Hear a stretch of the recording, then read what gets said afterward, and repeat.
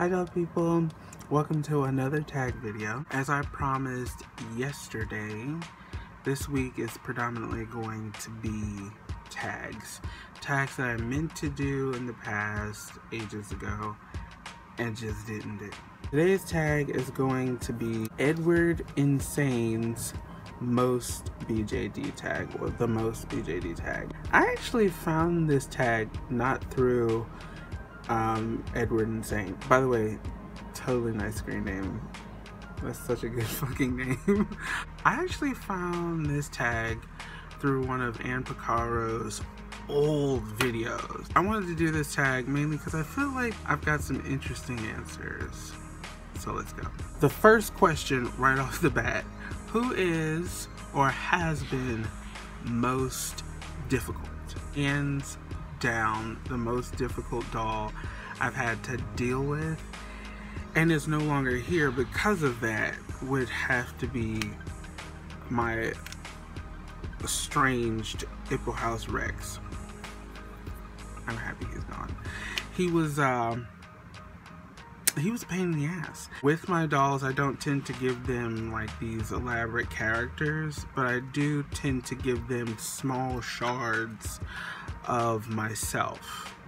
And the piece of myself that I gave to Rex was my selfishness, very much like conceited, always needs to be acknowledged, attention whore. I gave him all of those attributes and I made him a model which just amped up all those attributes, and it just made him harder to deal with as a doll. Just wasn't here for it. He needed it to be from like some other artist way on the other side of the fucking planet.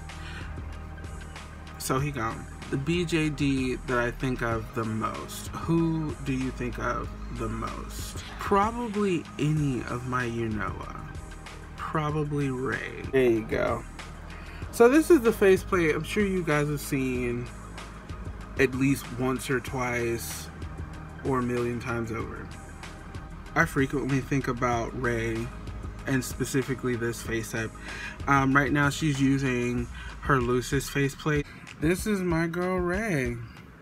She's using the loosest faceplate right now, but look at her, stunning, stunning, just beautiful. Yeah, she's pretty important to the point where I shelled out another $300 and something to get her another Unoa body. Yeah, and almost all my faceplates that I've purchased up until recently has all been for Ray's benefit. So yeah. Who's most likely to be reshelled? My dolls don't tend to take on original character personas or identities. When I give them characters, it just takes on a whole nother life and I can't keep up. But if there were a doll that I would like to reshell and have like that whole feeling that the doll brought to me back, I do have an answer for that. I got rid of my fallen doll Rabby in light gray skin, and he was so cute. His name was Carrot Cake.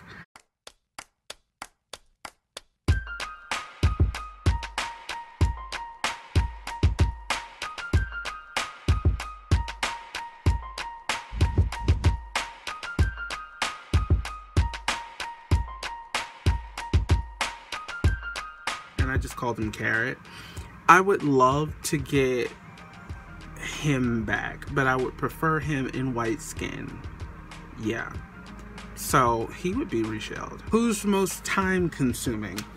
Who's most time consuming? I spent a lot of time making things for almost all my dolls except all those Monchichis.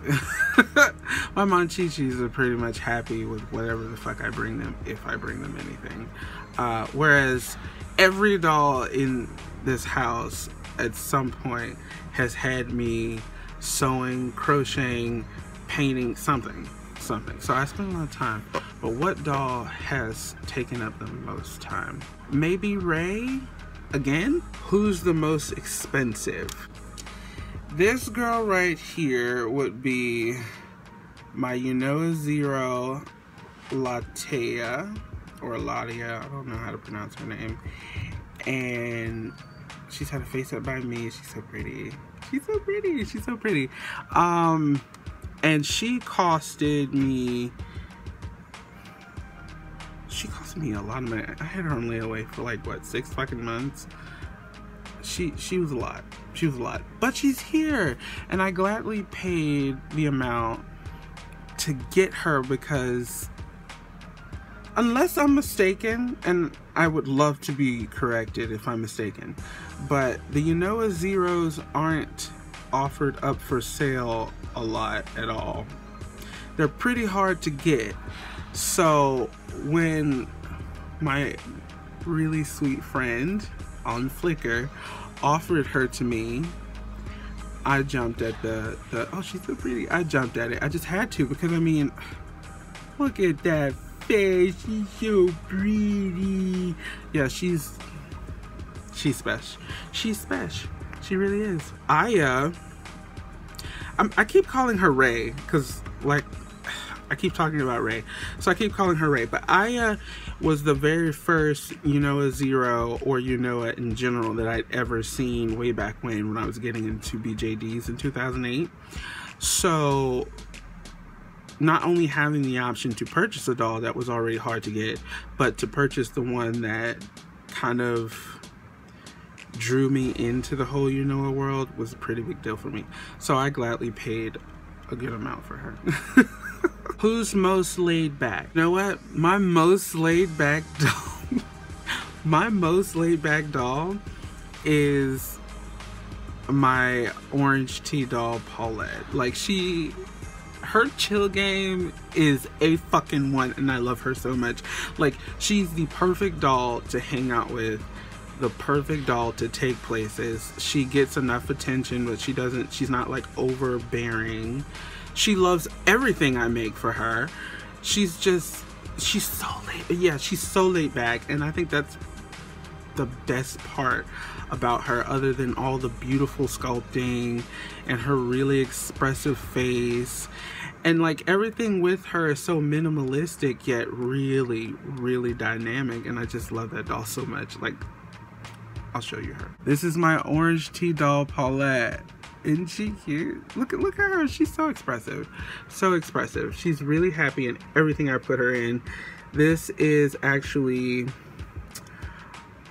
I can't make out what that is saying right now, but I got this off a teddy bear from a thrift store the weekend that Summer and Libby and Amy came up. And the reason I got it was because I knew it would fit her and she'd be, happy with it. And this is a hat that I made. I actually made this for my Amore doll, but my Amore doll was like, no. So she gladly put it on her noggin because she doesn't like wigs. I actually think I might give her like a Caesar and do like baby hairs, because she doesn't like wearing wigs. So I feel like I'll just blush her head cap to be like black or something, just to give her the illusion of hair, kind of like Liv dolls have, and she'll just be happy with that, because she has wigs, but she much prefers being like this with no wig, and I love that too. Yeah, this doll, yeah. Who owns the most stuff? I know who has a lot of stuff. Jory. This little man is Jory. He's a Let's Baby doll of Daisy, the company Face Up. He's so sweet. He really is. Like, right now he's wearing one of Tachibana's outfits that I made him. Tachibana probably isn't really happy about that, but whatevs. Yeah, he owns a lot of stuff. Definitely. I bought him a good amount of eyes. He has 2 heads. This is a head that I bought separate from the one that I got him on, and the other one has a different face up and everything. So he owns a lot of stuff just because he was the doll that I connected with so much that actually made me learn a new skill. So yeah, this guy, he's so cute. Who do you miss the most? I would probably say my second Adori that I owned. His name was Chester, and I would endearingly call him Cheshire.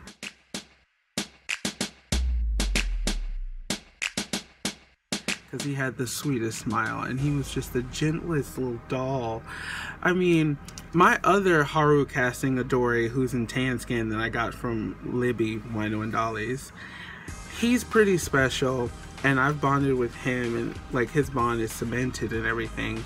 But the other one had just such a different energy that exuded from him, and I have the opportunity of getting him back.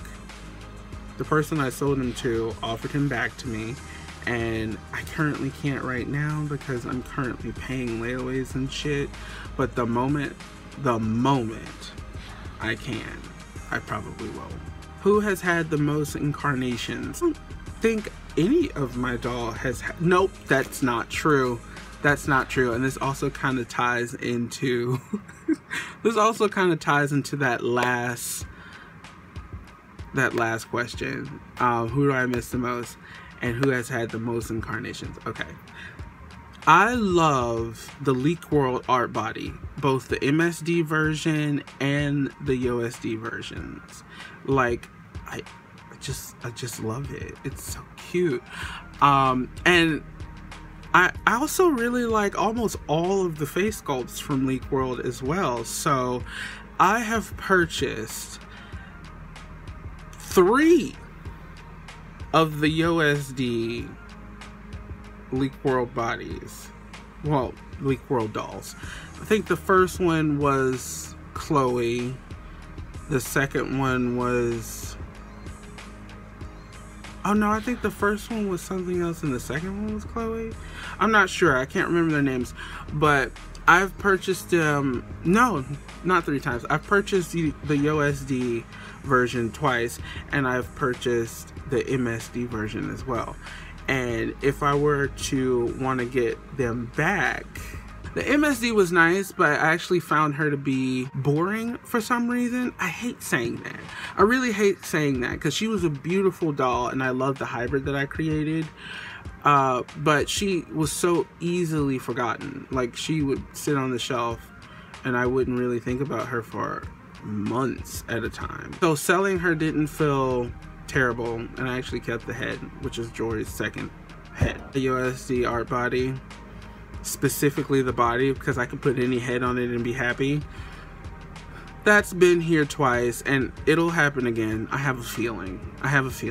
Because like it's just, how do you not? And it almost seems like every time I see the body or the doll, I'm in a financial place where I can do it. So I just like grab it, because why not? Which would make you wonder, why the fuck do I keep selling it?